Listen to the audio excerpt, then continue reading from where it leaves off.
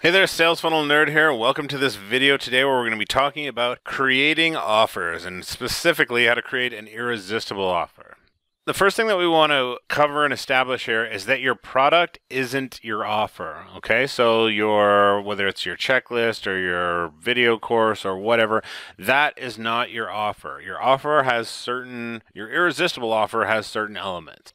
The first element is your product itself. Now, I like to try to offer, if possible, a basic version and a deluxe version. Or, depending on your sales funnel, maybe you have an upsell in your sales funnel to kind of take care of that aspect of things as well. But some type of version where they can get, like the basic version and the deluxe version, because there's always going to be people, it doesn't matter what it is, they will always go for the deluxe version.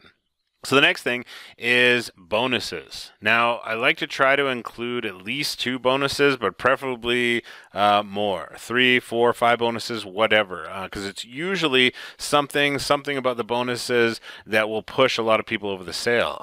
There's been instances where I've bought entire products just because the bonus was so good. I wanted one of the bonuses. The product was good itself, but it really was the bonus that I was after more than anything, and that's what convinced me to buy. Simple, easy. So the next thing is we want to have some kind of scarcity, a reason, a sense of urgency, reason for them to act now. So it can be some type of time limit, right? Like the price is going to go up at the end of this month.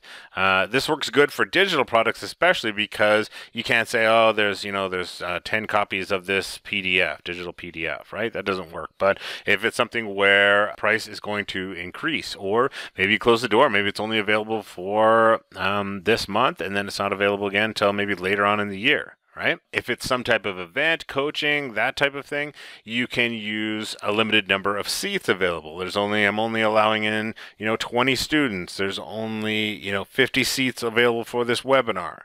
That type of thing.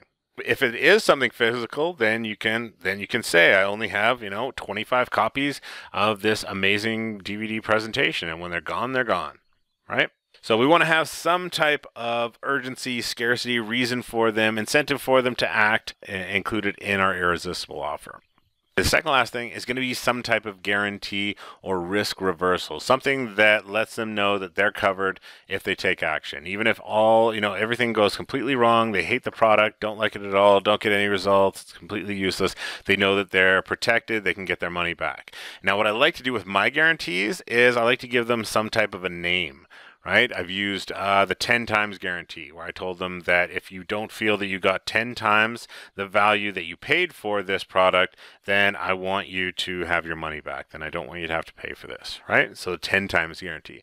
Another one that I used was there was essentially 2 main components to the guarantee, so I called it the double barrel guarantee. 1 barrel for each half of the guarantee. Easy? So we want to give them some type of risk reversal. If you can, come up with a name for your guarantee, or I like to, even if they just know that it's a 60-day unconditional money-back guarantee, 100%, you risk nothing, right? That's fantastic. That's a good way to go.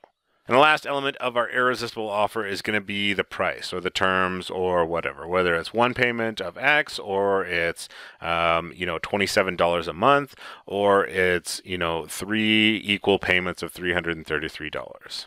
And that is it. That is the elements of an irresistible offer. So that is what I want you to do. I want you to sit down, come up with an irresistible offer, and make sure that it covers all of the elements outlined here in this slide and what you see here today. All right? And I will see you in the next video.